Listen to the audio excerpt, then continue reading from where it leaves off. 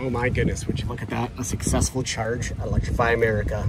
So happy, I'm so proud. This is one of my first sessions at EA where my very first attempt at my very first dispenser that I tried actually worked. Hello and welcome to yet another Gone Electric video. I am Evan and you catch me once again at my local Electrify America station, hoping to successfully charge up for tomorrow. While I charge, we're going to talk about some things that you want to ask yourself when you're thinking about switching from a gas car to an EV. How do you know you're ready for an EV? This is how. So as I wait for my car to charge here at Electrify America, which by the way, this is one of my first sessions at EA where my very first attempt at my very first dispenser that I tried actually worked. So I am satisfied for that. If you want a rundown of some of the issues that I've had lately with Electrify America and some other chargers, you can check out some of the videos that I've posted below in the description. You will get annoyed and frustrated as I was when I was making those. This video is basically about the things you need to consider when you've made the decision to switch to an EV. The first thing that I want to talk about is upfront cost. EVs are not cheap. The upfront cost of an EV is, on average, pretty high. There's only a handful of EVs under 30,000, and you know, there's a couple that are kind of in the mid-30s. The things that come to mind are like Bolt EUV, Kona electric. I think the Mini electric may be in the mid-30s.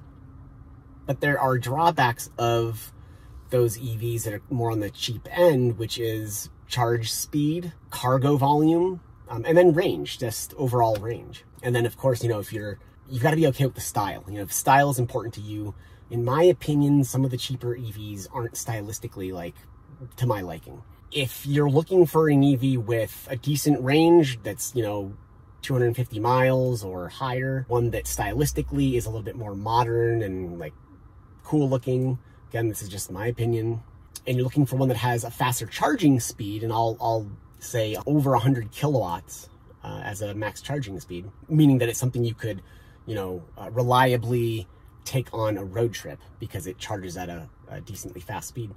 You're talking about spending, you know, over 40 grand. And I'm not going to get into tax rebates because those are quite complicated right now, though there is a chance that you could buy an EV that's over 40 grand and the tax rebate may take it lower for you. If you believe that you are ready to spend the money that's required to take the EV off the lot, then that's great. Time to move on. Let's take a little break ski to check on the charging. Let's see what the screen says. We are at a state of charge of 53%, charging at 75 kilowatts. We like that. The second thing to talk about is home charging. If you have the ability to home charge your EV, then the decision to get an EV is a lot easier. And the reason for that is really simple. Public charging is just not reliable in its current state. The current marketplace that we have for charge point network operators has given us just a sea of unreliable chargers. And as I look to my right, I can actually see the charger next to me out of order, which has been out of order for now 2 months. So that's a problem. If you have home charging on an everyday basis, you don't have to deal with this lack of reliability, the stress that comes with that, the sometimes hours, literally hours of troubleshooting that goes into trying to get a charge started at your public DC fast charger. So home charging is a really big plus if you can get it. If you do have the ability to charge at home, I think the question that you need to ask yourself is, can I survive on level 1 charging, which gives you about 2 miles per hour of charge? Or do you need to level up, literally level up to level 2 charging, which can get you around 20 miles per hour. Level 1 charging charges this car in a bit less than 4 days from 0 to 100%. Level 2 charging, I can get this car from 0 to 100% in about 10 hours. So that's the difference that level 2 makes in home charging versus just level 1. The third thing to ask yourselves when you're trying to decide whether to switch to an EV is, if you don't have the ability to home charge, do you like to road trip? Do you take long trips in general? Because if you do, there is a lot of stress involved in finding a charging dispenser at a public DC fast charging station that does work. Which brings me to the fourth thing, which is if you don't have home charging and you like to road trip and you often take long trips, how okay are you with dealing with the time, the energy, the stress involved in troubleshooting when your charging dispenser doesn't work? This is something that's going to happen to you in the current state of public charging, especially with DC fast chargers. You're going to have to spend a lot of time and energy troubleshooting to try to get your charge to activate. Emily and I have spent literally hours sometimes at public DC fast chargers on the phone with customer service trying to get chargers to work. The other thing that you'll have to deal with, and you'll have to be okay with dealing with, is apps that do not show availability accurately.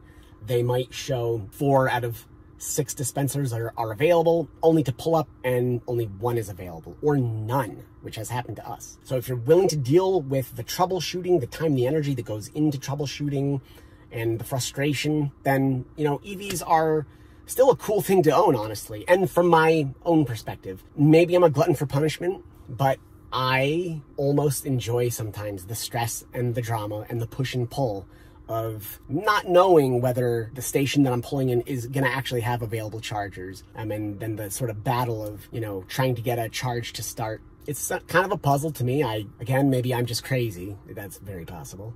But it's okay for me. I've been able to deal with it. My parents, a different story. I want to mention the last thing here. If you can afford the upfront cost of an EV, if you don't have home charging, you can't get home charging, and you also don't want to have to deal with the stress and time involved troubleshooting public DC fast chargers when they don't work, then the last question that you have to ask yourself is, do you want to buy a Tesla? My friends who own Teslas, they don't have this issue. I have friends who don't have home charging who own Teslas, and they don't have the issue of unreliable public DC fast chargers. Theirs work, and when they don't work, Tesla has a system where their techs go out really quickly. They respond very quickly and get things fixed. Now, there are questions you have to ask yourself with Tesla, but that's content for a later video. If you found anything in this video helpful, please make sure to like and subscribe, and let's check this charge. We might be done. Oh my goodness, would you look at that? A successful charge at Electrify America. So happy. I'm so proud.